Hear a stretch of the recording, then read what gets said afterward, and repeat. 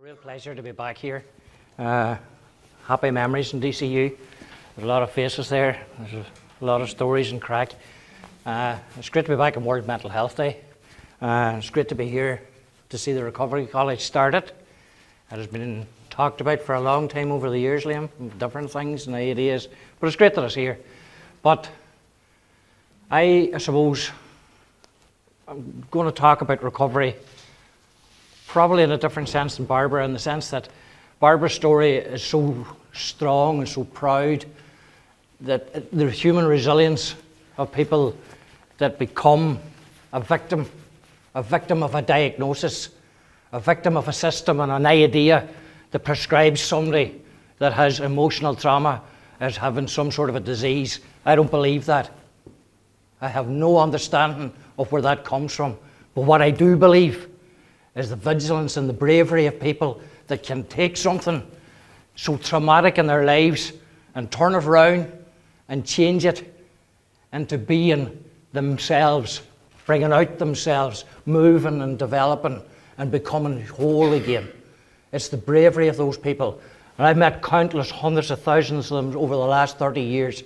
30 years ago, I spent time in psychiatric hospital, a long time, diagnosed with an illness called paranoid schizophrenia. What it is, I have no idea. Do I believe it exists? Absolutely not. Do I believe that people have it? No. But what I do believe in is recovery. But I don't believe in it in the sense of where it has started in some places to try and develop, where it has been captured and held by certain types of beings and people and organisations. The history of recovery is very simple. Some people mightn't like it, but it's a fact, and we need to understand the history of it so that we can try and progress it, so that we can try and move this movement on, and so that we can start to open the whole field around how we provide mental health services. What are the concepts of them? What are they about? Anybody any idea where the whole idea of recovery come from? Liam mentioned it earlier on. Sport. No. Within the mental health context, it come from a group of survivors who were sitting talking 38 years ago around why are we diagnosed, why are we given labels, why does our lives come to an end, why do we become institutionalised, why do we spend our lives medicated. And they knew instinctively there had to be another way. There had to be another way of doing things, but hadn't found any way of getting to it. And they start to talk about this thing, and somebody come up with the word recovery. And really all recovery was in those days. It has developed, and it's great to see where it is now, that there's a recovery college. But in those days it was very simple. It was 2 fingers up to the system. We're not going to be mental patients. We're not going to accept your labels. And we're not going to be defined by the books that you define us by. That's what it was. But how it has grown, how it has taken a life of its own, how it has developed, and how it has bred strength across the world is amazing. Totally amazing. I was diagnosed with schizophrenia because I hear voices. Still hear voices. Well, not as often as they've kind of went on a holiday, they've left for a while, they might come back and they might not. But this definition, because I heard 4 voices, I was given a definition of schizophrenia. And I bought that label because it was a man in a white coat, nice collar and tie on him, and a suit on him, and he told me you were schizophrenic. I had no idea what a schizophrenic was. But like Barbara, I learned to be one. But I learned to be the bloody best one in the hospital. So it's a learned behaviour. We become what that diagnosis is given to us. Because it becomes the only identity that we have. Your human identity is stripped from you, and you're landed with this whole new label, and a set of values, and a set of beliefs that are there before us. What are people supposed to do? Only learn from them. And the tragedy is, like Barbara and others, I taught a lot of other people to be good schizophrenics in the early days. And then I've spent 30 years trying to tell people, no, it doesn't exist. We need to get back to ourselves again. That might be schizophrenia in itself, that might be madness in itself, but that's what it is. But the reality of this is that recovery has become something. It's breathing and it's living. I think actually we've moved beyond it, but we'll stick with it at the minute. I think we need to start to, we have services that we're developing and trying to develop services. And I worked along with a lot of people sitting in this room over a long number of years. Catherine, Ned, Ethna, I can go right round, Jerry Moore, they're all there. There's a lot of people over the years to try and think about how we could do this differently. And we've started to go down that road of doing the thing differently. But we still need to ask questions. There's some things we need to question. And I'm going to throw a spanner in the works now. Like we talk about, for argument's sake, psychiatric nursing in one field. And then over here we talk about mental health nursing. There's also almost like a schizophrenia in that. What are we talking about? As the psychiatric nurse or mental health nurse? I think we need to get rid of the language of madness. That's our biggest problem. Language. When we use this type of language that separates us from the people that we're with, that becomes a major problem. So we need to get away from all that. We need to get back to the fact that I'm Paddy McGowan, and Liam McGowan sitting over there, and Mary Farley sitting there. We're people. We're people. We're not parts of a product or an industry. We're people. And I have this thing about keeping things simple. Bring it back to the basics. If someone's in distress, we try to help them through the distress. We try to be there for them. Sometimes the simplest thing is just to sit with somebody without doing anything. A cup of tea or whatever it is. So I think this recovery college in places like this is an evolution to try and get us back to there. Back to those basics. And forget about the science. I talk about the Zanussi effect. Anybody remember the ad that used to be on the television years ago for the Zanussi appliances? Anybody know the tagline? Appliance of science. Exactly, Liam. The appliance of science is what has caused all of the problems that we're in at the minute. Because this isn't about science. This is about a human journey. And that human journey at times can float along lovely for people, and for other people it can become a total fuck-up. It'll just wreck them, including myself. And all the science in the world didn't help me to find my way out of it. What helped me to find my way out of it was a human being that forgot about labels, identities, or anything else. That's what we need to get to. Back to that humanity. And forget about trying to make this complicated. Because it doesn't need to be. It doesn't need to be complicated. It just needs us, all of us, to concentrate on each other. On what it is that's in our lives and what's around our lives. So it is. But we have moved. 30 years ago, when I left hospital and come out and seen the way things were, good people. Every one of the people that worked with me in the hospital were good people. But they were as institutionalized as I was. Totally caught in a world that was not for real for them either. So we decided we were going to try and do something. And we, almost 20 years ago, set up the Irish Advocacy Network. 220 what were called mental patients or service users, I happen to call them people, come together in Derry to form, essentially what it was originally was 220, as it was classified by some people, nutters heading to have a party in Derry. But out of that party come an Irish identity about resistance, about revolution, about taking back. People were telling us, we'll empower you. We'll empower you. Follow us, we'll empower you. Bullshit. Nobody empowers anybody. You take power. And that's what recovery is about. Taking back your own power. And Barbara talked about it so eloquently, about taking that power back. And that's what that movement was about 20 years ago.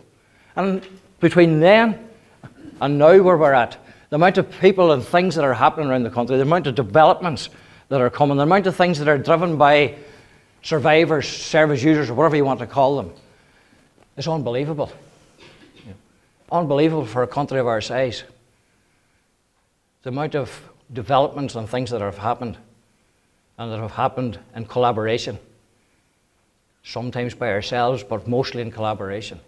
And that's what recovery is about. The next 30 years If we're about to see it, I don't think I will be, but if we're about to see it, there'll be huge differences. But we need to get back to a place of starting and keeping our focus on what recovery is really about. What recovery means in everybody's lives. So it's not about the, I have a certain angst at the minute that psychiatry, doctors, not nurses or anything, but doctors have sort of latched onto this idea of recovery. Oh, we'll do recovery-orientated practice. But they haven't changed. They're still doing the same stuff. They're still doing the prescribing, they're still doing the diagnosing and all that, but that hasn't changed. We have to get that mentality changed. We have to actually get people to start thinking about doing that job in a different way as well. But that takes us all to do that.